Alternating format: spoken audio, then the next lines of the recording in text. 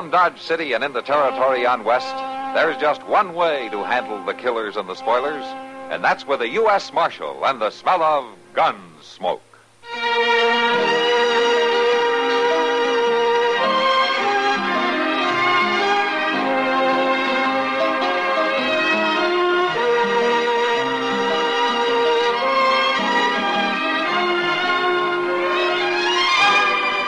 Gunsmoke, starring William Conrad, the story of the violence that moved west with young America, and the story of a man who moved with it. I'm that man, Matt Dillon, United States Marshal. The first man they look for and the last they want to meet. It's a chancy job, and it makes a man watchful and a little lonely.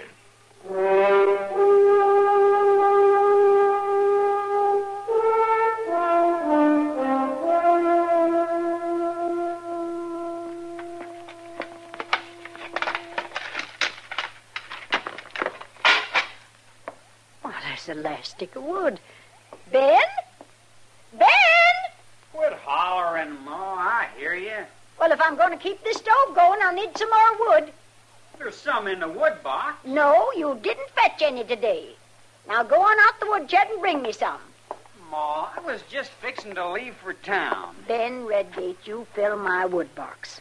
And there'll be no going to town tonight.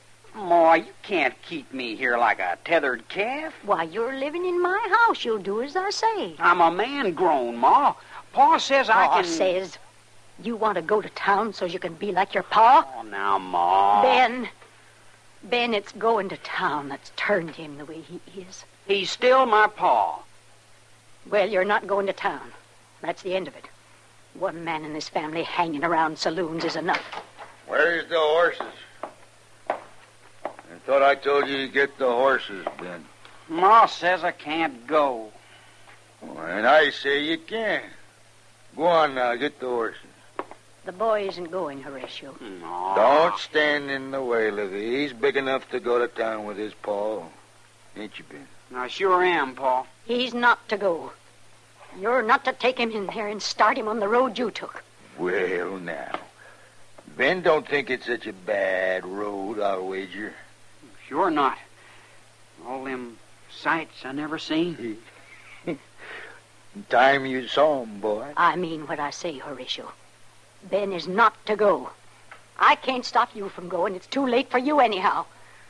The whiskey hasn't been off your breath for 5 years or more. That's no concern of yours. It's my concern that I had to keep this place going so my boy and I'd have a roof over our heads. Oh, ain't you had it hard, though. I've done what had to be done. And I'm not going to have you coming back whenever the spirit moves you, stirring up things, filling the boy with wild tales. He's my son, too. He's your son like I'm your wife. It hasn't meant much for a long time. You can't come back now and start taking over the boy's life. I should have known. You ain't stopped reading me out since the last time. I don't know why I keep coming back. Well, whether you come or go means nothing to me. But mark my words. You leave that boy alone. You mind you said that, Livvie. You'll have cause to rue this day. Pa, where you going? Any son of mine can find me in Dodge. I won't be hiding.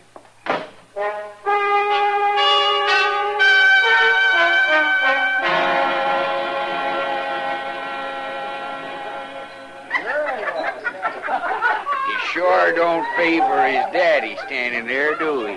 No, sir. Horatio Redgate never spills a drop. Why, he'd lick it right up off in the bar if he had to. Why don't you leave me be? Why, sonny, we figure you need somebody to look after you, that's all. Ain't that right? That's right. Way I get it, his ma don't like him out of her sight. Somebody's got to watch over him. Go on now, leave me be, or I'll just... Or you'll do what, sonny? All right, boys. All right. You've had your fun. You the Redgate boy? My name's Ben Redgate, and I'm man grown. Sure you are. Is that your pa lying across the table back there? Sure, that's him. Look, Ben, why don't you call it quits for now and go on home, huh? You sound like my ma. She don't think I can get along out of her sight. I don't think you're out of her sight right now. What do you mean? Isn't that your ma standing there at the door looking in? She's got no call to follow me. Maybe not, but she's sure doing it. Well, I guess I had to see it to believe it. Come on home now, Ben. I ain't gonna go. I ain't gonna listen to no more of your lectures. This is no way for you, Ben. Come home now and we'll say no more about it. We'll say no more about it because I ain't coming. And I ain't gonna listen no more. Mind your tongue, Ben. It wasn't easy for me to come into a place like this. Don't you cause me trouble now. Then don't follow me. And if I want to take a drink out of this bottle, I'm gonna do it. Not while I'm here to stop you. You may be too big to whip, Ben, but I can still knock a bottle out of your hand. You can't bust all the bottles in the saloon. I would if I could right enough. I still ain't coming, Ma, no matter what you do. All right, Ben, all right. I can't drag you. But I tell you this. If it'd do any good, if it'd keep you from turning out like your pa, I'd as soon see every saloon in Kansas burn to the ground. I'd even help strike the matches.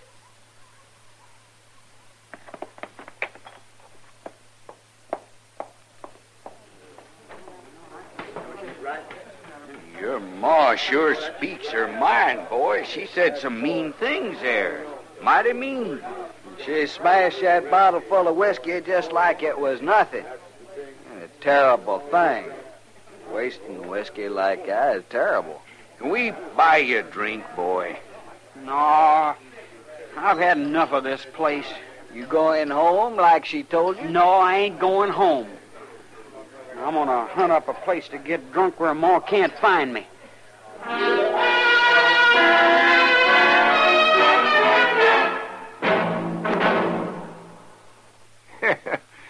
The shoveling started at the little town of Rome in New York State back in 1817.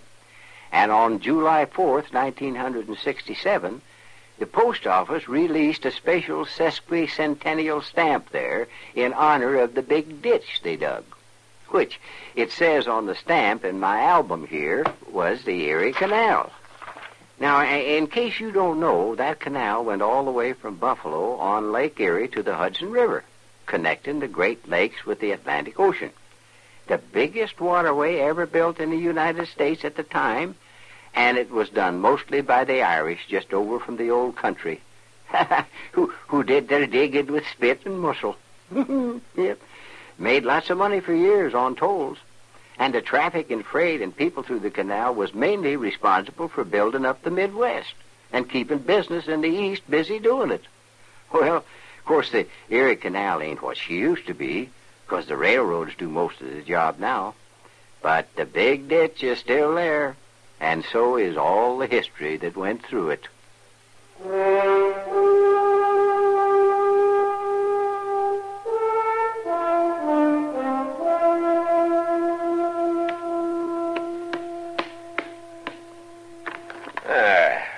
Now, what's your excuse this time, Chester?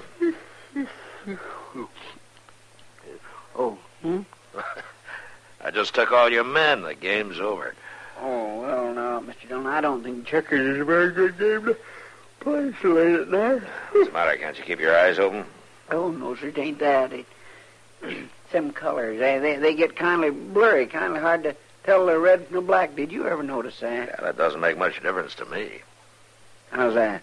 I wind up with all the checkers anyway, whatever color they are. Oh, now, Mr. Dillon, what in the world's going on? I don't know. Come on.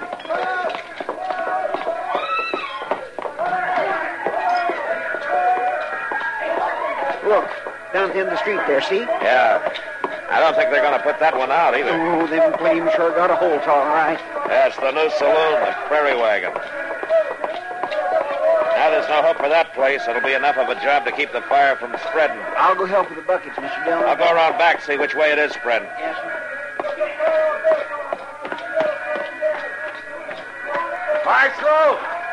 Marshal! Yeah, what? We got him, Marshal. Caught her red-handed. Marshal, I don't know. She done it, Marshal, just as plain as can be. What's she done?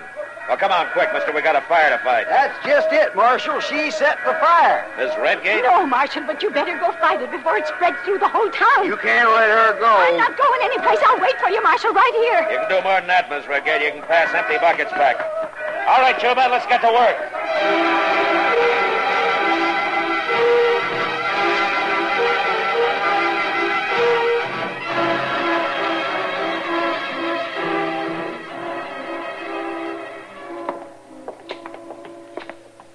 We was sure lucky there wasn't no wind. Yeah.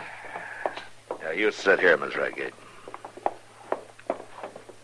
Thanks to her, the whole town didn't burn up. You men got facts to back you up on Why, this? sure. Marshal, everybody heard her say she'd like to set a match to every saloon in Kansas. Ain't that right, Jay? It sure is. She said it right there in the Long Branch just tonight. And there she was, out back, watching the prairie wagon burn. I wasn't watching, Marshal. Did you say those things, Miss Redgate? I said I'd like to see them burn, Marshal, and I'm not sorry this one did either, but I didn't burn it. You gotta lock her up, Marshal. I'll take care of her. Go on, lock her up. She done it plain as day. I said I'd take care of her. Now, you men get out. I'll send for you tomorrow if I need you. But, Marshal, I said get out.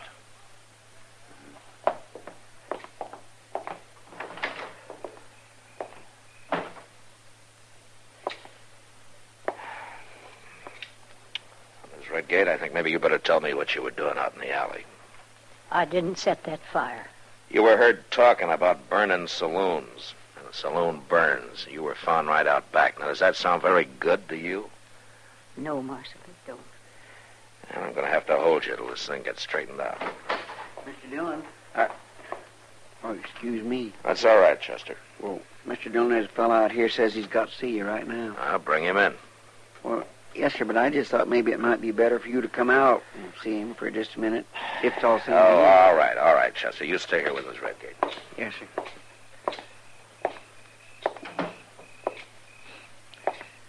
I want to see you, Marshal.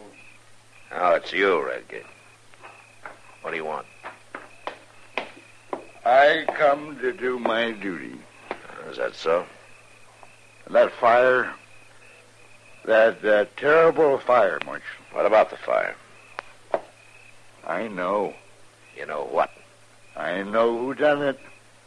I know who burned down that new saloon. That's a terrible thing. All right, tell me. Who did it?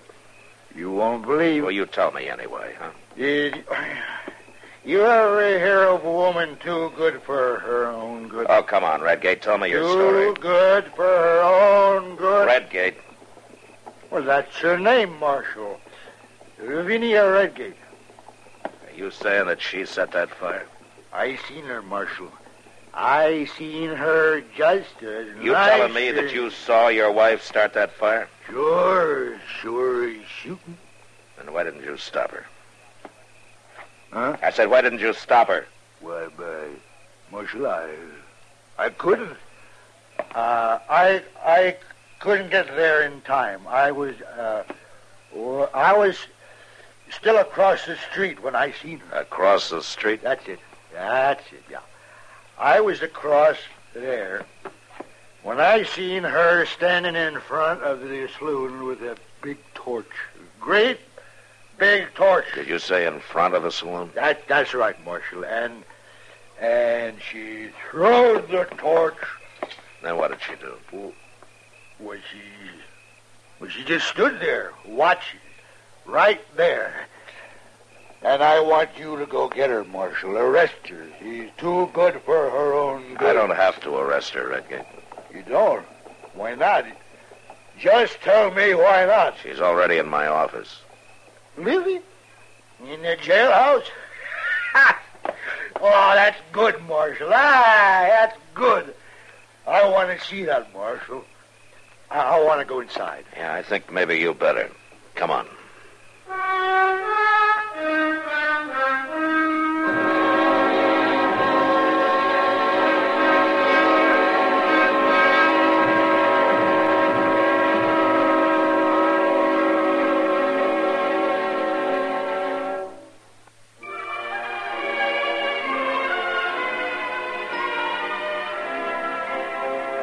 Hometowns in America have a lot in common, yet they're each one of a kind. Take, for example, Pulaski, Virginia. Every day is another day of sawdust in the air at Pulaski, but it's clean and fine and white. And besides, the Pulaski and Coleman Furniture Companies are mostly what make Pulaski go. If you're driving down from Washington on U.S. Highway 11, you'll pass right through Pulaski, and you can stop at Don Easter's Gap Restaurant for that good Virginia country ham sliced thick. Fair weather finds Piedmont Airlines touching down at New River Valley Airport, nearly 2 hours closer than the old Roanoke terminal. If you're in Pulaski at the right time, you can catch a ball game between Pulaski and Dublin. Or if you're staying longer, a season ticket to the concerts in Blacksburg at VMI are just the thing. And those Civil War cannons still need a nice-sized park. But if your hometown is Pulaski, you already know this. We only wanted to remind you it's still there.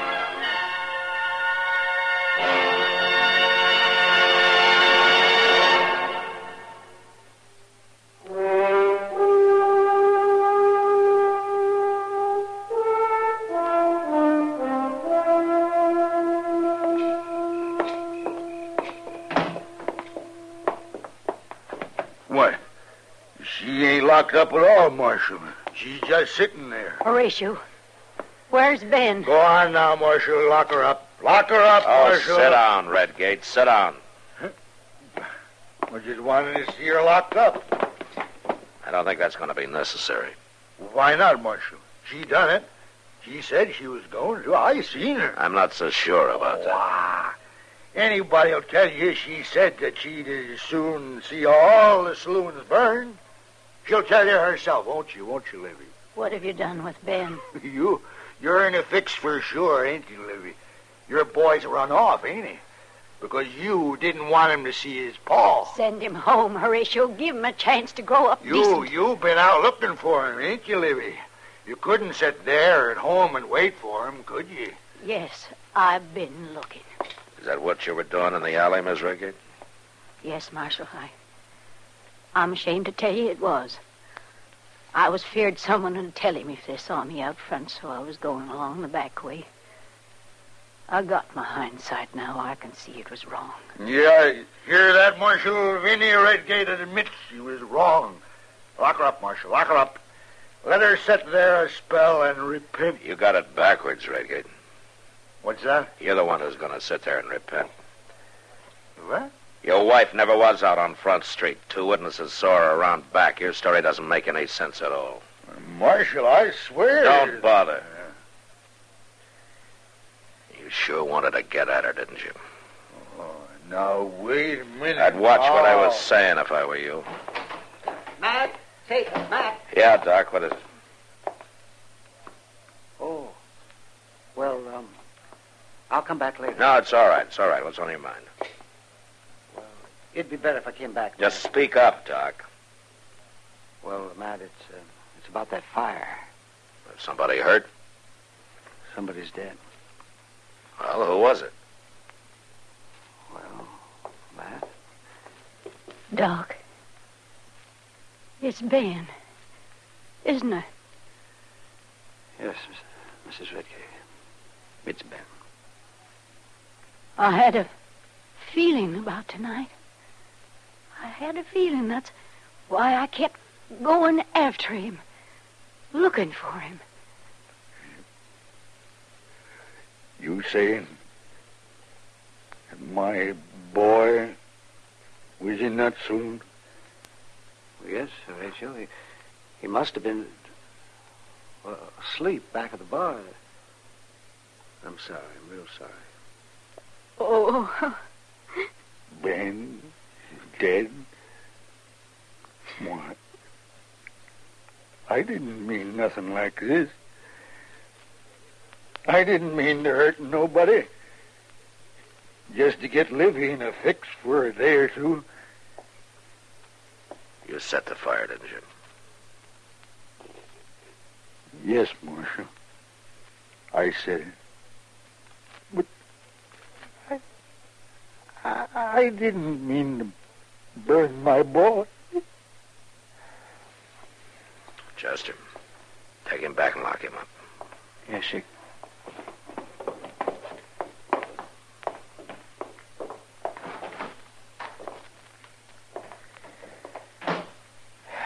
sorry, Miss Redgate. I wish there was something I could do to make it easier for you. If you like, ma'am, I'll have Chester take you home. Home? I drove Ben away from home. What did I do wrong, Marshal? I only wanted him to be a good boy. Now, what did I do wrong? Well, maybe it's not what you did wrong, Miss Redgate. Maybe you just tried too hard to do right.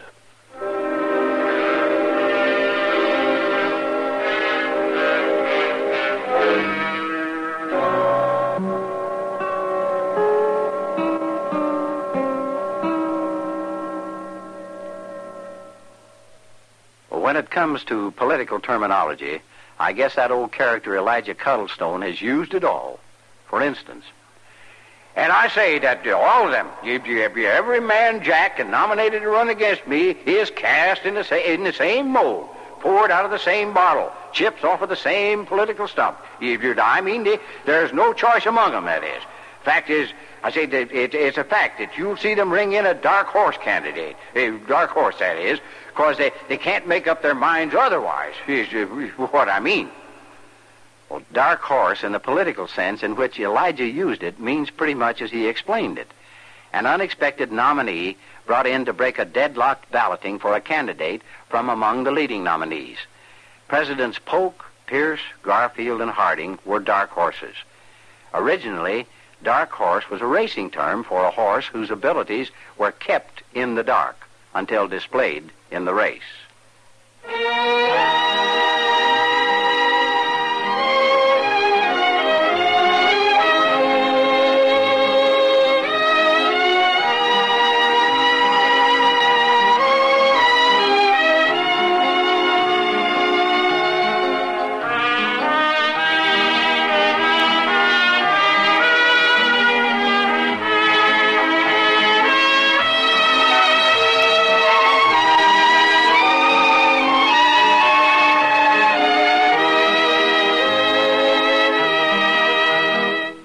Gunsmoke, produced and directed by Norman MacDonald, stars William Conrad as Matt Dillon, U.S. Marshal. Featured in the cast were Parley Bear as Chester, Howard McNear as Doc, and Georgia Ellis as Kitty. George Walsh speaking. Join us again next week for another specially transcribed story on Gunsmoke. This is the United States Armed Forces Radio and Television Service.